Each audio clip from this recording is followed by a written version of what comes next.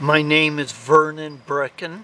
In the following experiment, I will compare the flammability difference between an inorganic clay-based and an organic wheat-based liquid absorbent after they have absorbed an equal mass of a strong oxidizing nitrate salt. The salt was absorbed from a nearly saturated aqueous solution, and then the absorbents were subsequently dried. In this case, the oxidizer is potassium nitrate, KNO3, which was dissolved in 15 milliliters of water before absorption into each of the absorbents. The wet absorbents were then thoroughly dried before being exposed to a butane flame. Each demonstration pile contains 2.5 grams of absorbent with an equal mass of oxidizer absorbed into them. Now I will demonstrate the reaction energetics of the two piles. The non-organic absorbent is on the left, which I will heat first.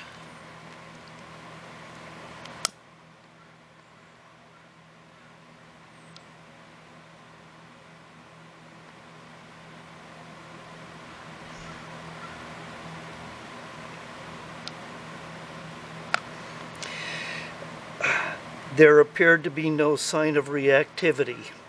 Now I will demonstrate the reaction energetics of the organic absorbent pile on the right.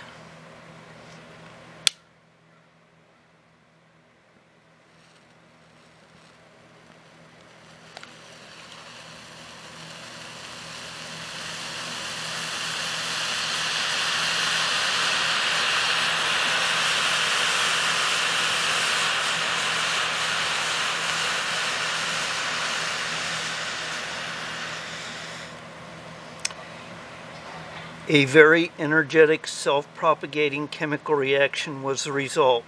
Conclusion: the result of this experiment could help explain the 14 February 2014 radioactive breach of the transuranic TRU waste drum LA00000068660 in room 7, panel 7 of the Waste Isolation Pilot Plant, WIPP, in southeastern New Mexico, USA.